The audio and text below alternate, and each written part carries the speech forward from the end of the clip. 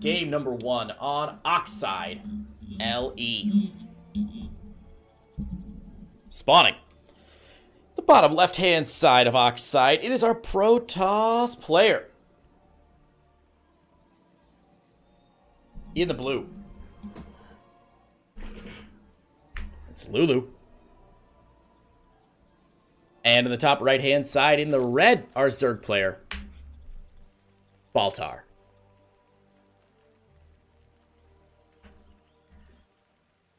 Alright, so apparently Lulu is an EU player. So the North American account looks like Bronze 1. I have no idea how good Lulu actually is. So far, the wall looks solid. Baltar, meanwhile, looks like he's going for a hatch gas pool here. There it is. Hatch the third location. Blocked off by that probe. Most Zergs these days just happy to grab a third. No question about it. No question about it. Yeah. All right. Sorry, let me get some stretches in here. I normally like to take a 5-minute break in between series, but they had this one ready to go for us. So I guess we're doing it.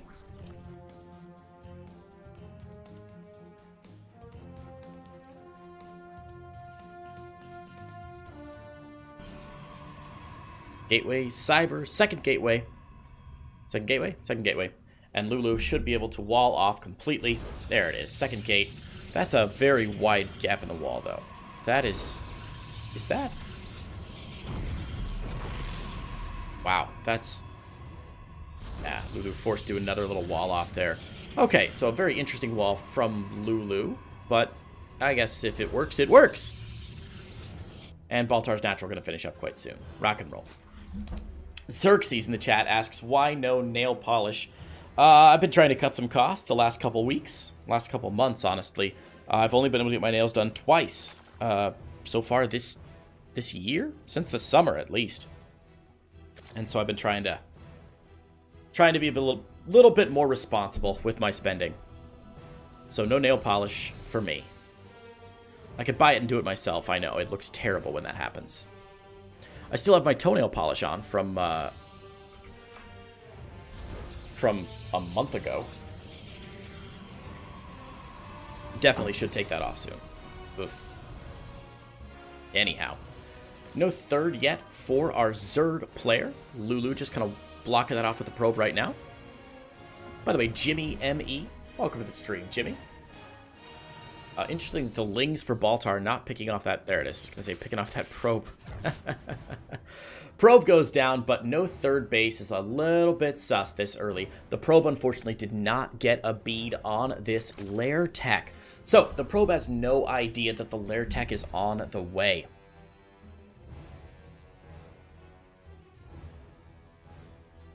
Two base lair. Third base going down there. No Roach Warren yet, though, for Baltar. 2 gases taken, no third, no fourth gas. This is a very strange build order. Very strange. Ling's getting picked off by these Stalkers, 1, 2, and 3. Shouldn't get anything done. Pretty poor control from Baltar here, but that's alright. Oh, gets a Stalker, and wow, does get some Lings in. That's surprising. Well worth it to get the full scout. The bad news is, of course, there's no real information here that he couldn't have gotten just from sitting at the main base. Sitting at the natural, rather. Robo is the tech of choice from Lulu. And 3 Stalkers out early. Yeah, likely mean it's not going to be like a charge lot of mortal play. Not going to be going for Glaive to depths here. It is just going to be Blink Stalkers with a Warp Prism. Lulu going full creator on us here. Baltar grabs gas 3 and 4 and Aspire. Now, that's the gases have been taken a little bit late for Baltar. Usually you want to go... yeah, usually we need your gas a little bit earlier than that. And he's going to have to make up for it by grabbing gas number 5 pretty quick here. And may even Maynard some drones over to saturate up the main, or the naturals gases before too long.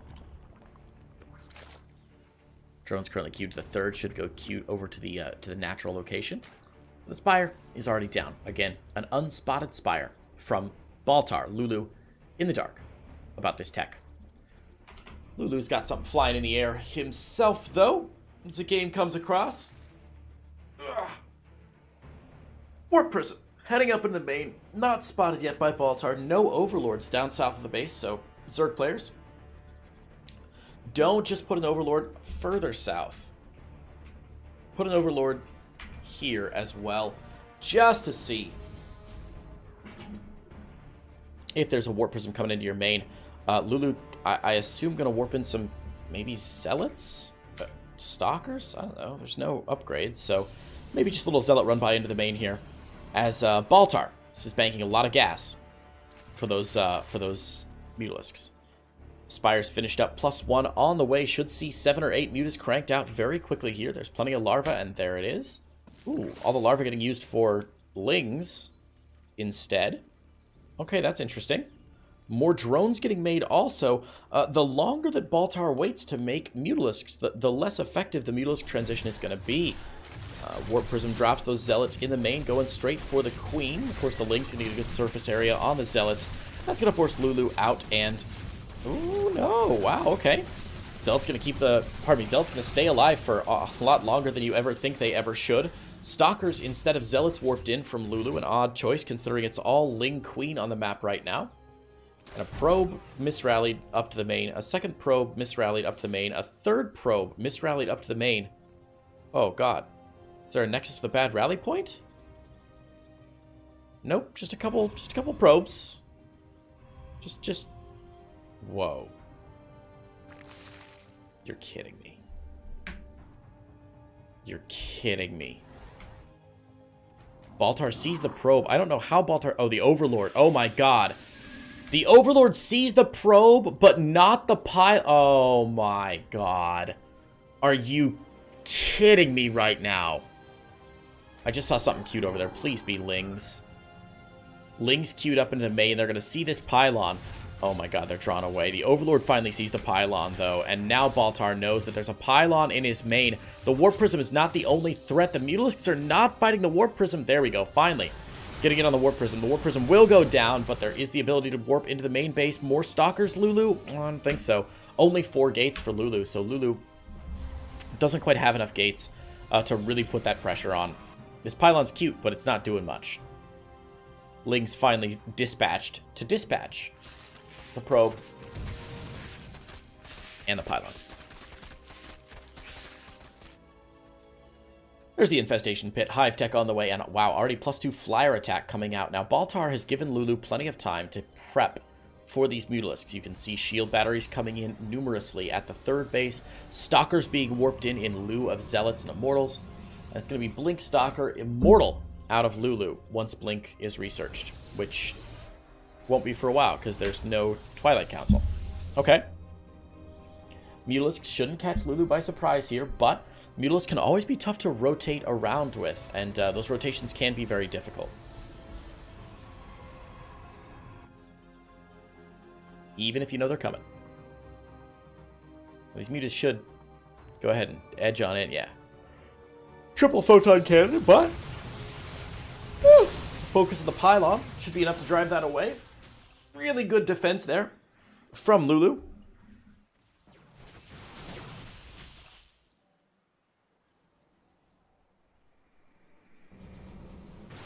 Mutalisks still trying to rotate around, picking off some warping in Stalkers, but they can't engage with this Stalker count from Lulu. Just too high. Now, Lulu has no upgrades for those Stalkers. Lulu built 2 forges earlier, but they're not spinning yet. Not spinning yet for Lulu. So very early investiture in the upgrades, and now no upgrades going to happen. In fact, Lulu's pretty much going to ignore those. Lulu's pretty much going to ignore those and just go straight for triple Stargate to respond to the Mutalisk play.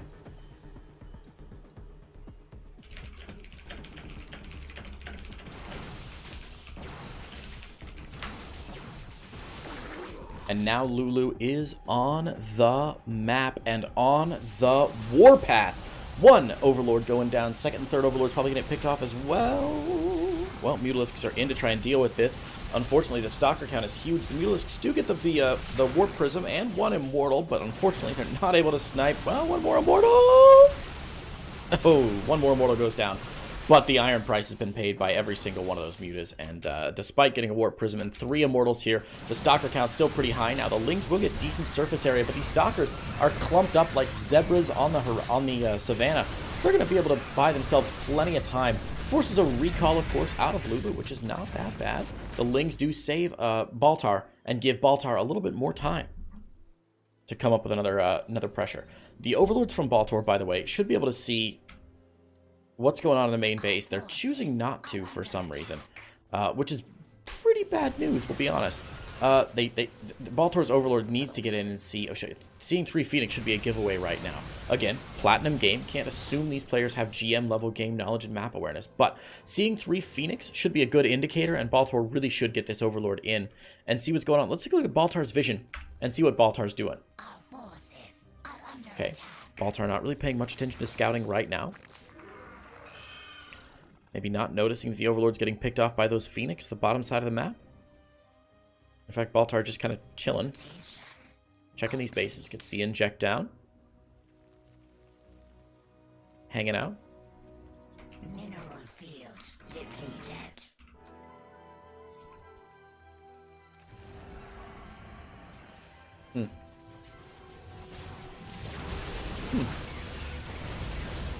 Alright, Lulu's going to get in here. We'll go back to everybody's vision and see what's going on. Nice lifts on some of these Hydras here. Drones pulled off the line. This is a pretty decent threat from Lulu. Baltar has not built any more Lings behind this. The Hydra core is still fairly strong. 10 drones have gone down. That will put Baltar behind on drones, but there are still plenty of Stalkers here. And behind on drones is not enough to lose a game, but all the Stalkers at the third base almost certainly are. Lings flooding forward one by one, again getting decent surface area on the Stalkers. Some Zealots would not be the worst thing in the world to mix in to this composition. Fascinating. It seems like these players really are focused on sort of single unit compositions. It seems across all 3 races we have seen players really just like, okay, I'm going to go all road. Well, our Zerg games, I guess, have been a bit of an exception. But Terran and Protoss have all sort of been like, all right, we're going to go all Stalker and just go. I'm going to build 6 Colossi and just go. I'm going to build 38 Lings, and then when they die, I'm going to build 38 Mutas, and then I'm going to build 38 Hydras. I guess in this case, only the diversified man shall pass. It seems as though diversification of armies is going to be a huge problem for some of these players to deal with.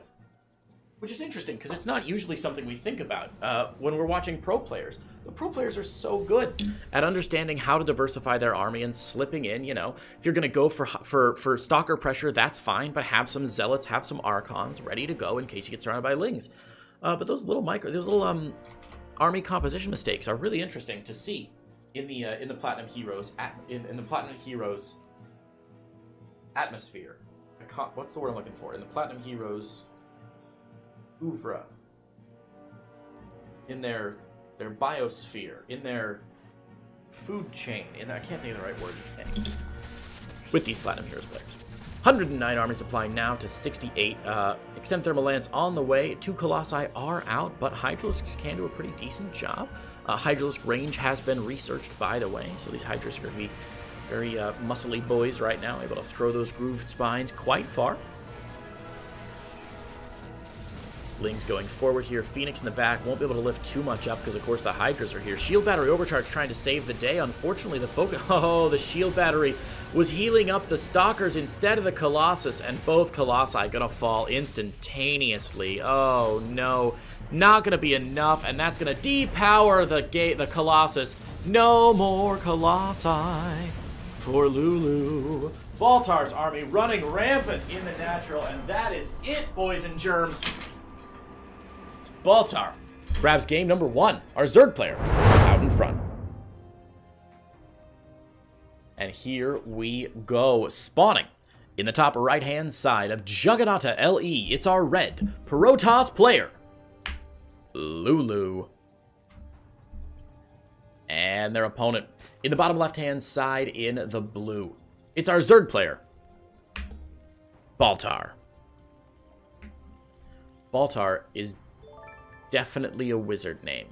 I'm not saying he's a wizard, I'm saying it's a wizard name. No question. Baltar is casting some spells and hoping that he can grab a second game win. Going 2-0 into the semifinals would be the dream. By the way, speaking of semifinals, our semifinals are all set.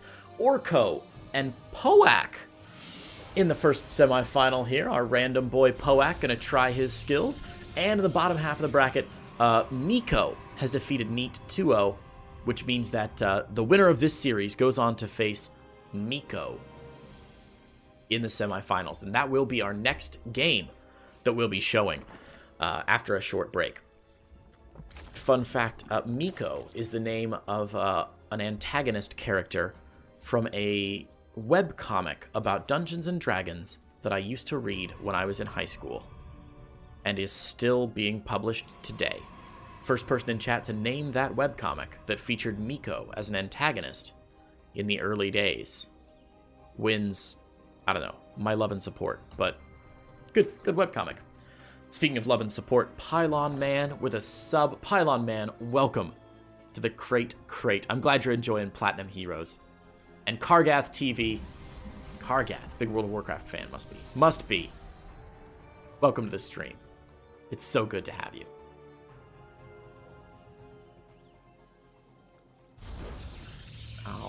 All right. Twilight Council opener here for Lulu. So a little bit different than last game. The wall a little bit more aptly built this time. And look at that. Somebody has just given some money to the prize pool. Double ought not. I think that was you. Guys, I am pleased to announce that we have finally, fully funded Platinum Heroes number 7. Congratulations, guys. And thank you all for your support of this very cool, totally legal tournament series. Isn't it funny that if you call something totally legal, it immediately sounds suspicious? Like 100% suspicious?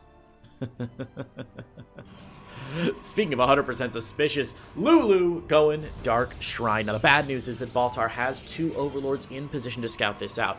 And the Overlord should be moving in here any second. Around the 3-minute mark, 3.5-minute mark, really when you want to send those Overlords in. And, Stalker here to drive this Overlord away from the south side. Lulu trying to keep that Dark Shrine secret. Trying to keep it safe. Natural is down for Lulu. Probes long distance mining here. Baltar has no reason to suspect there's a Dark Shrine yet. And if he doesn't get any Spore Crawlers down, he's going to be in a lot of trouble. But look at that. As soon as I say it, Spores go down. Wow. Baltar is clearly a wizard who has cast a time warp spell, who finds himself 2 minutes in the future listening to my commentary and watching a stream. Beautiful, beautiful work here from Baltar. He's going to get through here. No additional... additional warp into the backside here, but the first Stalker is going to go down. This is, again, a big flood of lings from Baltar, who really loves his early aggression. Oh, the Stalker just slightly out of position here. And this could be a very quick and dirty ending to our last quarterfinal game as 10 lings go down. The last Stalker goes down, and Lulu goes down as well. Baltar, our Zerg, grabbing the game